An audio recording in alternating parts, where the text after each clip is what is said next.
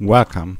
In this video we are going to continue our PySide journey, and basically what we would like to do is to check out slots and signals. So technically what we would like to do is the following. Let's create a new file, so call it sig and slot.py. And we would like to import the sys module, and from PySide6 Qt widgets we import the Q application and the Q push button. And from the PySide6.qt core we would like to import the Q object and signal and slot. And after that we can use the communicate class inheriting from the Q object base class to do the following. Let's say we have a variable called speak, and it is going to be a signal, and it will have two arguments, an integer and a string. Now what we would like to do is to define our init function with the self and parent equals none, and here we would call the super of the init, so the init of the Q object base class, with the self and the parent. After that we will have the self.speak int connect self.say something, and the same goes for the string version.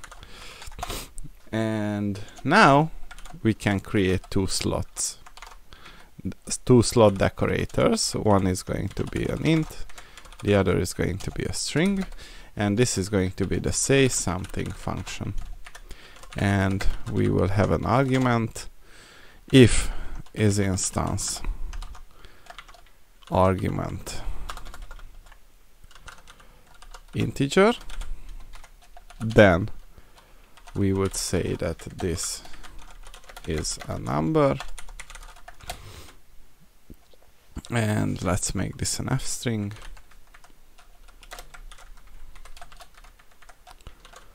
Otherwise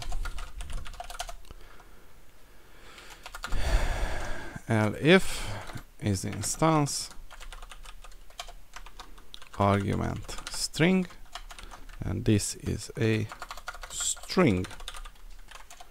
Now what we would like to do is to create our name equals main, and here we create our Q application with the sysargv, and we will have someone who wants to communicate, and what we would like to do is to use the someone that speak that emit 10 and someone speak stir that emit.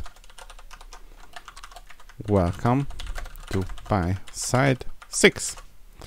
Now let's try to run it.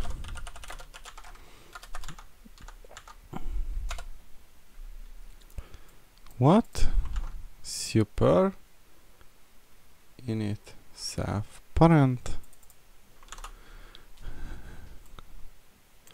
at most arguments 2 was given.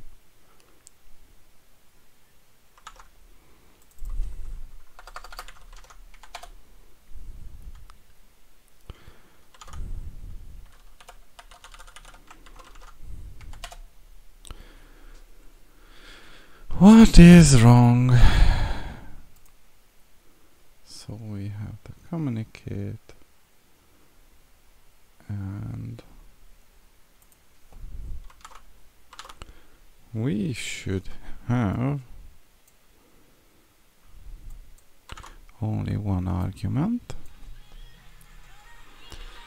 So technically, this is how you would do it.